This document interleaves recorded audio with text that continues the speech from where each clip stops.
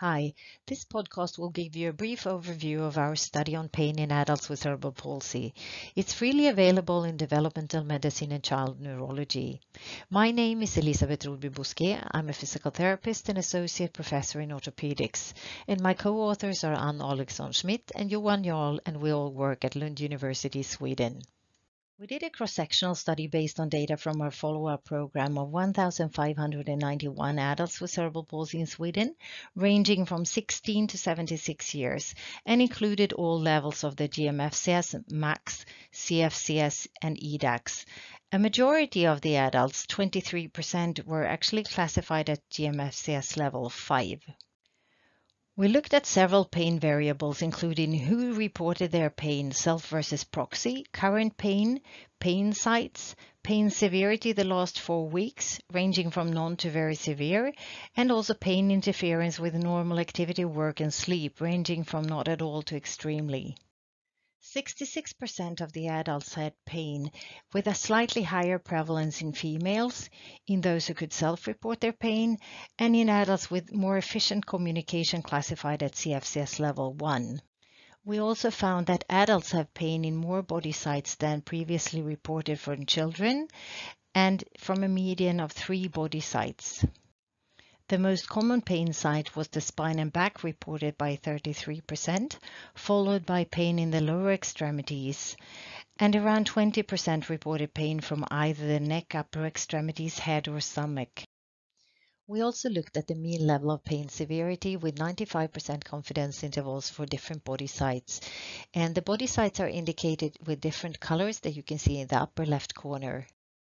Females reported a slightly higher mean level of pain severity for most body sites and an odds ratio of 1.72 for severe pain compared to males, even when we adjusted for age, GMFCS, and CFCS levels.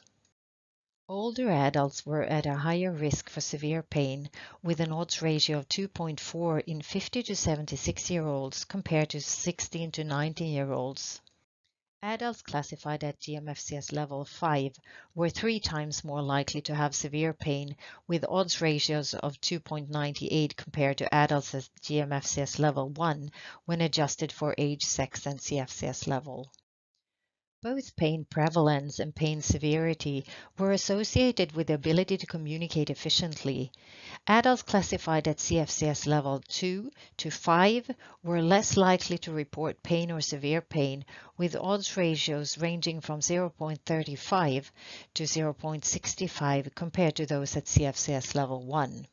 We also found that adults who rely on proxy reports are less likely to report pain compared to those who self-report their pain, with an odds ratio of 0.66 for pain and 0.49 for severe pain. Pain interferes with activity and work in 60% of all the adults who report pain, ranging from a little bit in 28% to extremely in 4%. Pain also interferes with sleep in 47%, ranging from a little bit in 20% to extremely in almost 5%. Severe and very severe pain were 6 times as likely to interfere with activity and sleep. In summary, our key findings are that 2 of 3 adults with cerebral palsy have pain from a median of 3 body sites, and pain is most likely underreported in adults who do not communicate efficiently already at CFCS level 2, and in those who rely on proxy report, and the magnitude of this association is really a cause for concern. Pain interferes with both normal activities, work, and sleep, and we must find ways to assess pain more efficiently, especially in adults with less efficient communication, and also treat pain more effectively in adults with cerebral palsy. If you want to read more, you can find the full text article at Wiley. Thank you.